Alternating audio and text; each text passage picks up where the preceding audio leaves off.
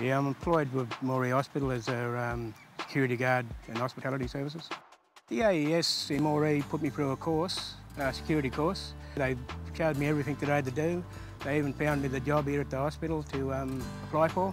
They helped me with my resume. They went right out of their way. They kept coming over here to the hospital and finding out everything they could for me so that I could get this position. Been employed for the last 3.5 years and I'm pretty happy with my job. There's always been a friction about employment. Kids can't get jobs, and when they couldn't get jobs, they go out and do things and that they'd regret. Anywhere in Moree now, there is Aboriginal people employed right across the board. The trend is sort of turning slowly. Some is pretty hard to get work in some places.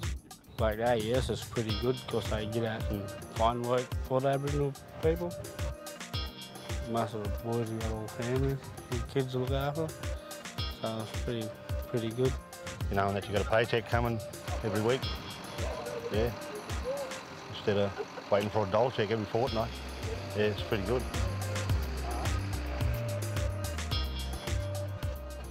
It's a big boost to you. Seemed to lift the community spirits and that, you know, they just everyone was working and that, and all seemed to be getting along with each other. It was only 7 or 8 years ago that you would not see Aboriginal people coming into coffee shops. That's changing.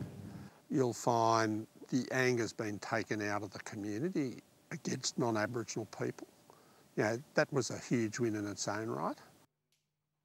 The other agencies are for everyone, where the AES is just for Indigenous people.